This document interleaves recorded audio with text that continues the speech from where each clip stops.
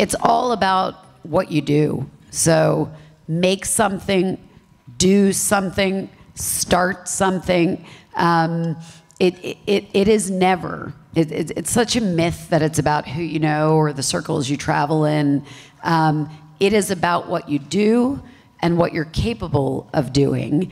And I think the great unlock, I said a little bit of this before, but I want to say more about it. I think the great unlock in the workforce of the future is you have to be able to make and do, and you also have to be able to do that in regard to other functional disciplines, in deep regard to other functional disciplines that aren't the one you came up in. So engineers need to speak the language of marketers, and marketers need to speak the language of product managers, and product managers need to speak the language of data scientists, and so forth.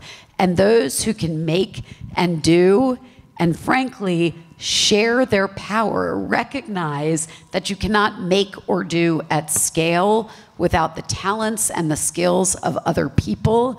You have to be able to do it. Those who can't will not make it in this workforce, and those who do, I think, will be the next leaders. Since 2015, America's made almost no progress in improving women's representation in the workplace, according to the Lean In survey. Only 1 in 5 business leaders is a woman.